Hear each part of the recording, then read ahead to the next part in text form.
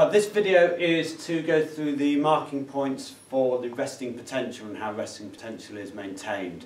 I'll run through the diagram first and we'll look at the mark points. Essentially what's happening here, we have the membrane of a neuron. We see that the membrane of the neuron is positive on the outside and negative on the inside. This is maintained through these intrinsic proteins which are in the phospholipid layer. Now I include this because sometimes a question will come up about why these ions need to move through the channel proteins and through the pump. And that being because, being ions, they are not lipid soluble, so they cannot pass through the biphospholipid layer.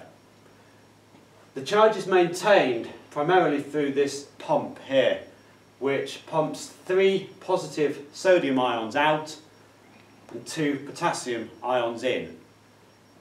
This uses energy from the hydrolysis of ATP, and because more positives are on the outside than there are on the inside, we get this relative charge of being more positive on the inside and therefore negative on the more positive on the outside and negative on the inside.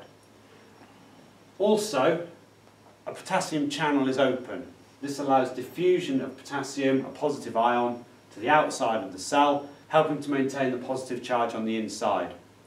Notice as well that any sodium channels which are on the membrane remain closed, thereby stopping the diffusion of sodium into the membrane, through the membrane into the cell, reducing the positive charge on the inside and keeping it more negative.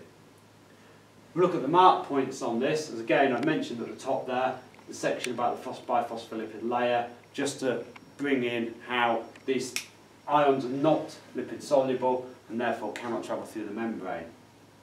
Resting potential is usually around -70, although that does vary, so expect it to be something different, but it will always be a negative number. We see here that we've got the sodium and potassium ion pump.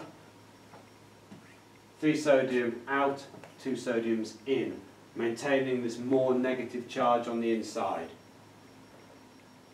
Make sure you say that it's by active transport and that it uses the energy from the hydrolysis of ATP. Again, people sometimes say that it uses ATP, it doesn't, it uses the energy. Mention as well the sodium channel protein. Don't confuse it with a pump, it's just a normal channel protein for facilitated diffusion. And obviously this results overall in a greater concentration of positive ions on the outside of the cell, which keeps this negative charge on the inside.